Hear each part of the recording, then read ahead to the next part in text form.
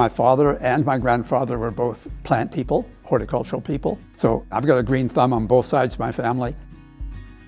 My job at Washington State University was to work with apples and to help the industry the best way I could.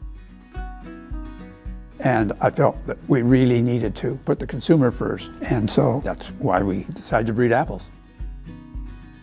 What plant breeders do is they do what the honeybees do.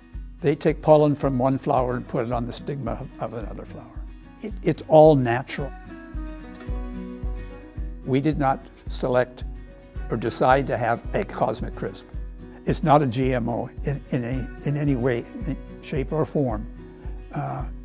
We're just doing what nature does.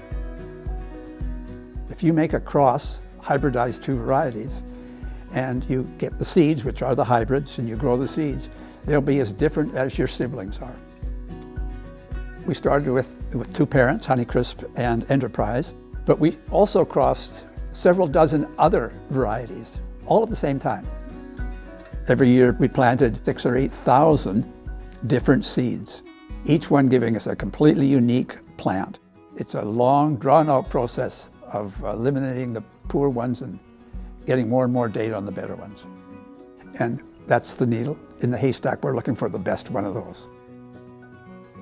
And the quality that we found in Cosmic Crisp was quite different in that it was a complete variety. Years of good data on how well it's stored. It had all the flavor things we needed and all the texture things we needed in one package.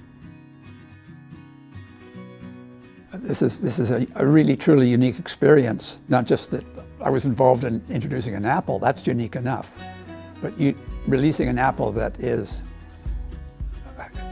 phenomenal.